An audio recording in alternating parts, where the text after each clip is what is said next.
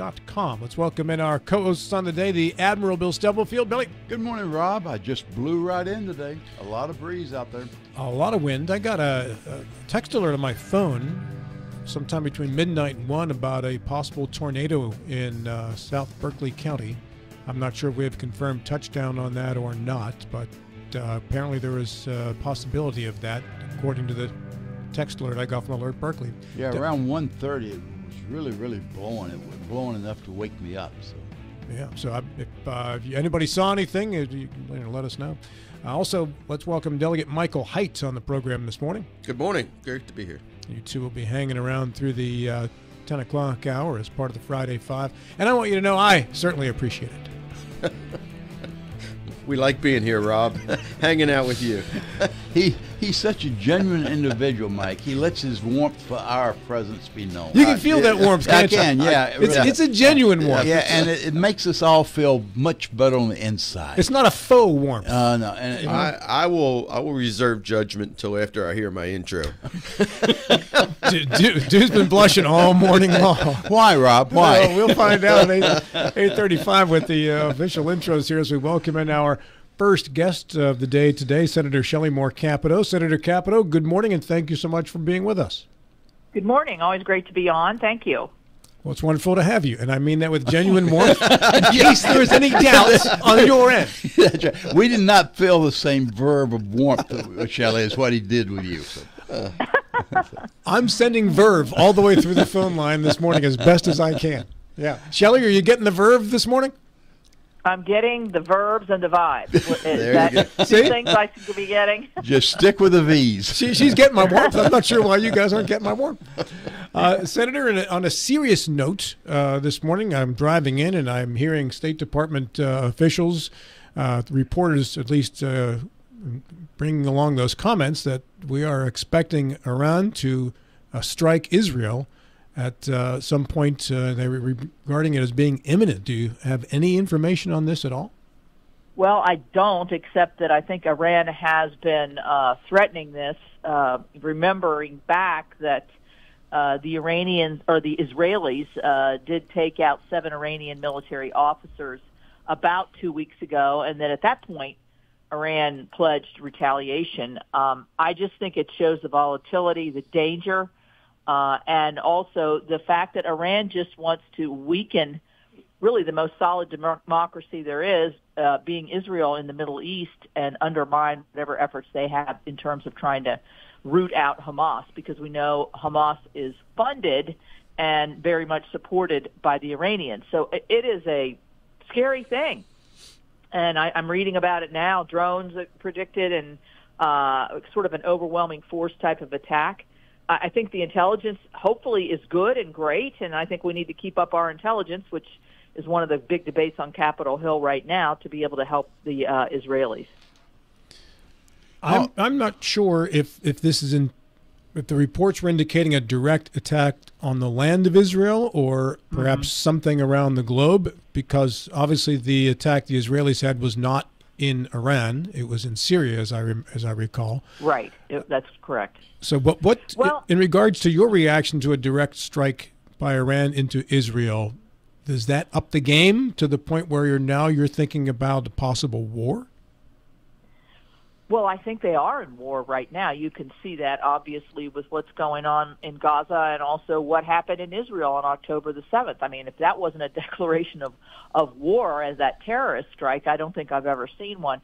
I just, it is frightful times in terms of the instability in that region. And then, you see that ISIS attacked Russia in that concert. I think it just shows you that the geopolitics in that region is who's going to gain superiority, and there's a lot because there's so much going on. I think people are seeing openings that they hadn't seen before, whether that's Iran or Iran's proxies or the Houthis attacking ships. It is very, very concerning, and that's why I think we need to be strong. We need to have our military ready, but we also need to have our intelligence to be able to help our allies. Senator, on that note, FISA was up for vote this past week, right, and it was turned down in the House. That FISA plays exactly into what you're talking about, intelligence. It absolutely does, Bill. And I think what that, for those who are not really familiar with that term, is it's what we created after 9/11, which is the ability to surveil foreigners, not Americans, and to be able to get as much information as we possibly can, and intelligence. And we found in 2020 with the Russia hoax and all that there was absolute abuse of this FISA process by the FBI. But I think it's important for people to know that the revisions and the improvements and the corrections and reforms are in this new FISA Act. So I'm hoping they can get it over the doorstep over there on the House. But 19 Republicans voted against it. All the Democrats voted against it. I don't want a terror attack on our soil. We have to have FISA to prevent these things. We have to have FISA in the right way, and I think this bill would present that opportunity. Yeah, unfortunately, they're intermingling other parts of the FISA bill and what they're trying to renew at this point in time. Yeah, I hope some sanity prevails because we have to have tools such as that. Right. I mean, you saw the FBI director, Chris Wray, said yesterday that this would help us to be able to detect something like ISIS attacking at a concert or a big venue, those kinds of things. These are the kinds of really important intelligence that we need. And, we don't want to infringe on anybody's American rights, and I absolutely believe that to my heart. But, these are most of this, and I would say the entirety of it, is surveilling foreign actors, those that are probably in more suspicious kinds of environments. Senator, you brought up earlier proxies, and it seems like Iran has been fighting through proxies for quite some time with Israel. So I believe Israel's at war, but they're at war with, it seems like, all of Iran's proxies and not specifically with Iran. However, it seems like Israel is in a state where they may be vulnerable at this point, and this administration, this administration seems to be weakening on their stance on Israel. So, do you think that there's a possibility Iran sees this as an opportunity to strike themselves and bring full war to Israel? Well, I do think that the Iranians are a lot of things, but not opportunistic is not one of them, and also very, very smart, and also a major enemy of Israel. I mean, that is going on for decades. So I think you're right. I think if you can stretch Israel as thin, decay some of the support, and you do see that here in our country, where the president is, I think, weak in his response, but it's confusing. Is he saying a ceasefire? Is he not? Is he saying return the hostages? Is he not? Is he supporting Israel? Is he not? And, those kinds of wavering positions are exactly what Iran would like to see, because then that foments distrust within Israel, probably, and then also here, our greatest ally, and then in the region. And so I think if we can get to a ceasefire where we have the release of the hostages and pull the temperature down, would absolutely be the best scenario. But I think obviously Iran is always looking for an opportunity, and this may present an opportunity for them. I hope not. I hope by exposing this today and making it the topical news of the day, it may push back any kind of aggressive action by Iran. Senator, let me add something else to that. You gave several descriptors to Iran earlier. I would add another one, and that is patience. We saw when their leading general was assassinated a few years ago, they waited for a couple so years to retaliate.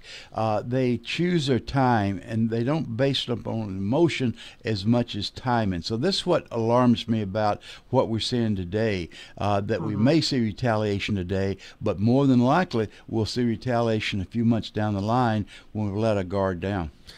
I want to change the subject matter here for a moment. April 9, you penned an op-ed calling for the Senate to conduct a full impeachment trial for Secretary Mayorkas. And what makes this interesting to me is you're not in an election year. Usually this is something you hear about when someone is trying to get some conservative bona fides with their base in a primary. You're not in that situation, yet you still are calling for this impeachment trial. Well, I think impeachment is serious. It's not a frivolous and shouldn't be a frivolous action. And I am concerned that this will now be my third impeachment trial since I've been in the Senate, and never having had any other impeachment in the rest of my service. Here's the way I look at it. I think that in the Constitution, we are given the responsibility and the duty to try all impeachments, and that's what's happened in the past. These are serious allegations. We see 9 million people. We see the law sort of flaunted in the immigration area. I was listening to CNN on my car radio coming home last night, and even they're featuring reports of illegals coming across the border. So it's deep, and it's up over 400% on a monthly average.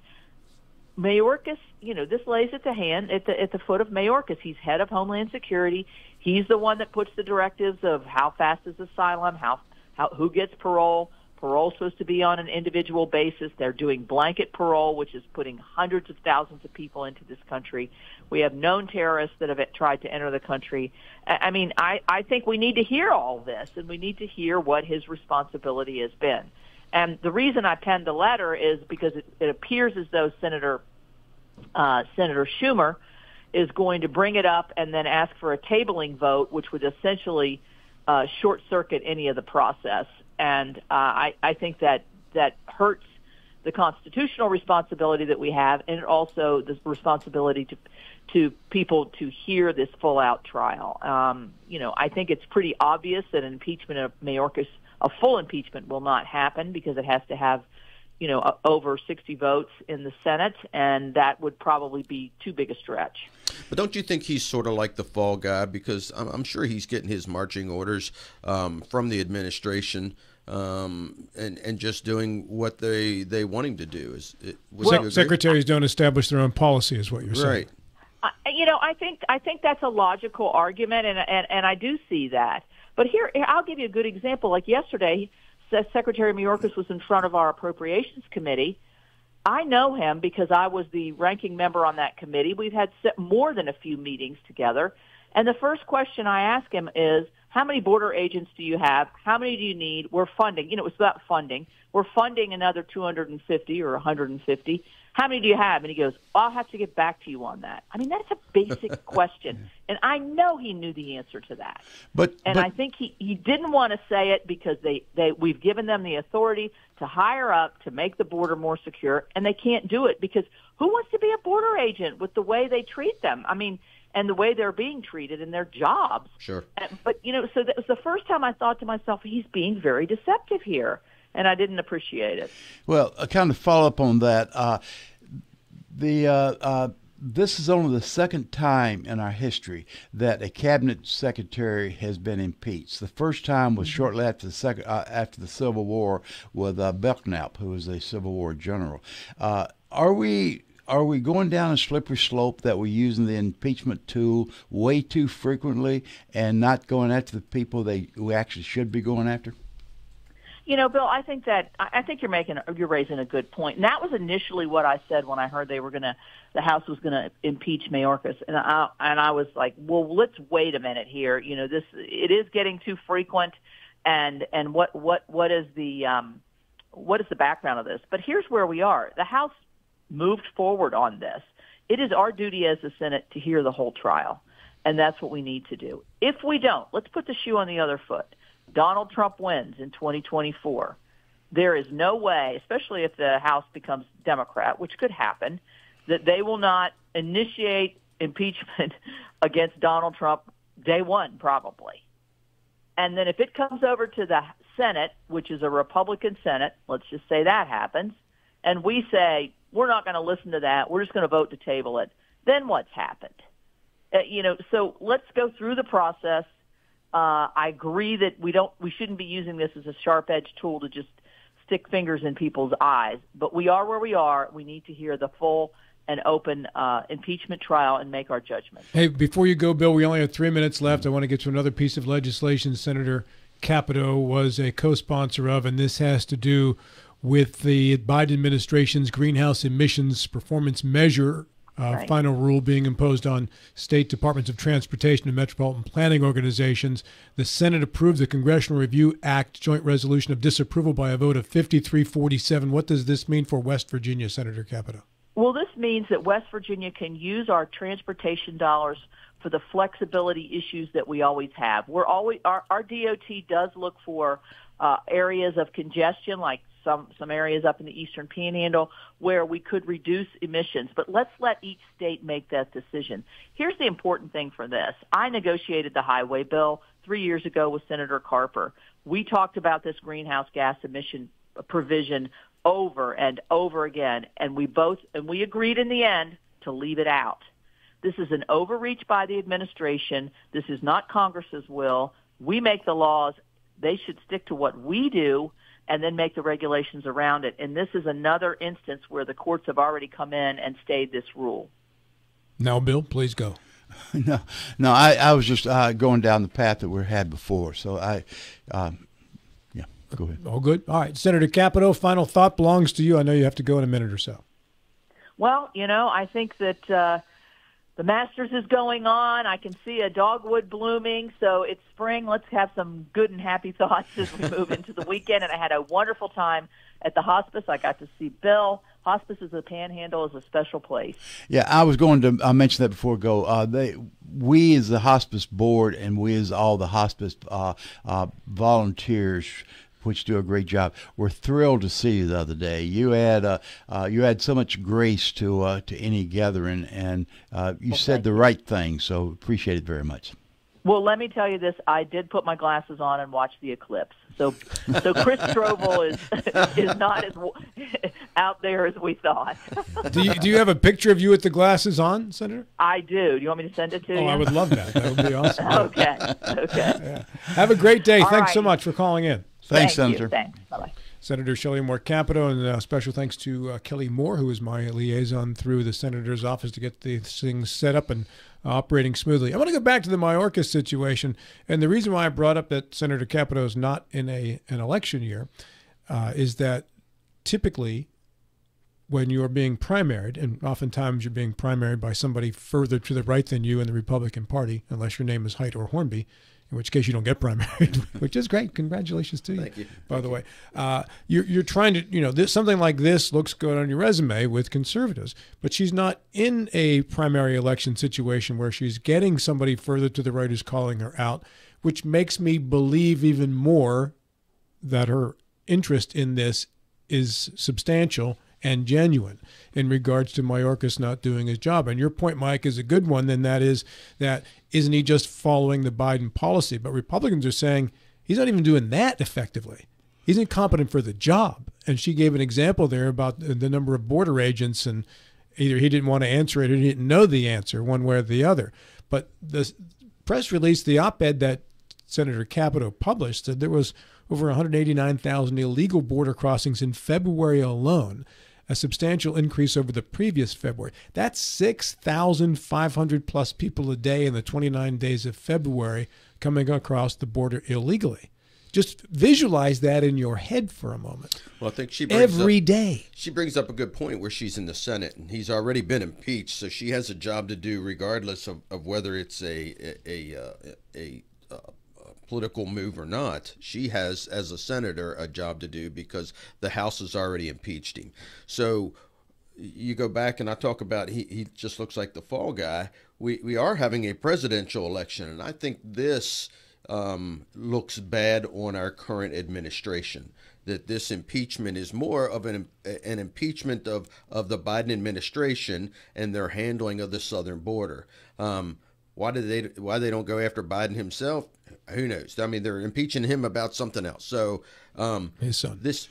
So this seems like this is just a political way of bringing down the Biden administration during a presidential election year when he's running for re-election. And I'm not saying for a second that this guy, Mayorkas, or the Biden administration doesn't need to be held account for the disaster at the southern border, because they absolutely do.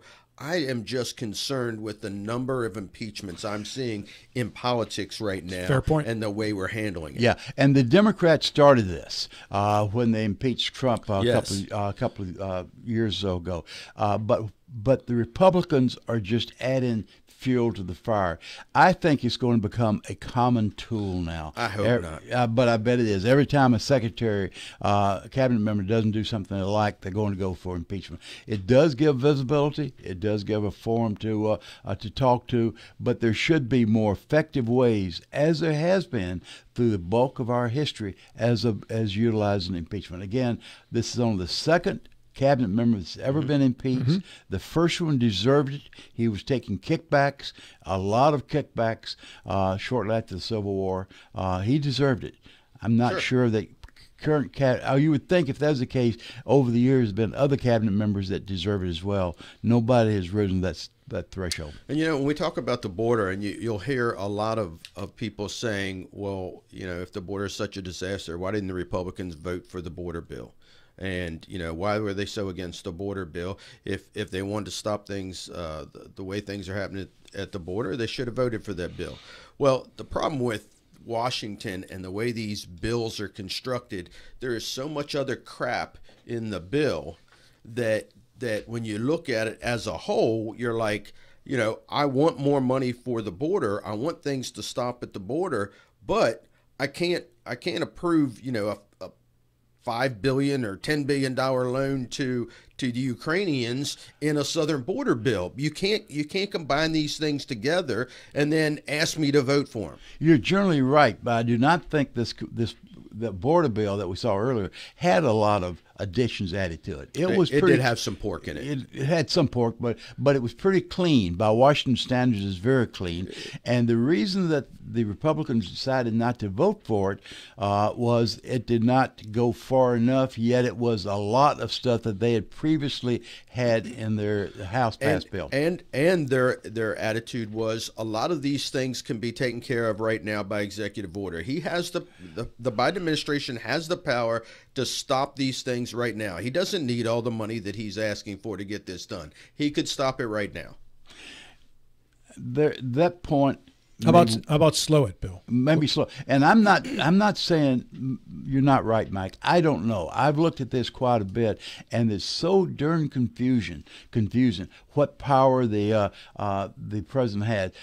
Trump exercised some of those executive orders. They were pulled back. They were the court system pulled them back. No. The Biden administration pulled those back. No. Day Some one. others they pulled back. Many of those that were in place, the Biden administration pulled day one out, like the Remain in Mexico policy and for those seeking asylum. There were a lot of those types of things that he got rid of day one, and then there's an influx of illegal immigrants coming across the border. He could have stopped a lot of these things. He didn't want to look. He wanted it to look like Trump's policies were bad, which is why he got rid of them. And now he's got the problem he has at the border right now. He could stop a lot of this right now. Okay, I yield to that, Mike. I yield to it. I think you're right. However, come back to that bill that Langford and others put together. That was a very healthy, a very good step forward that would get around some of these criticisms of what the president can and cannot do. And that, unfortunately, was voted, never saw the light of day in the House. I think that was an opportunity missed. And on that note, we end our first segment, provided to you by our friends at WVU Medicine Berkeley Medical Center, leading healthcare here and everywhere, also by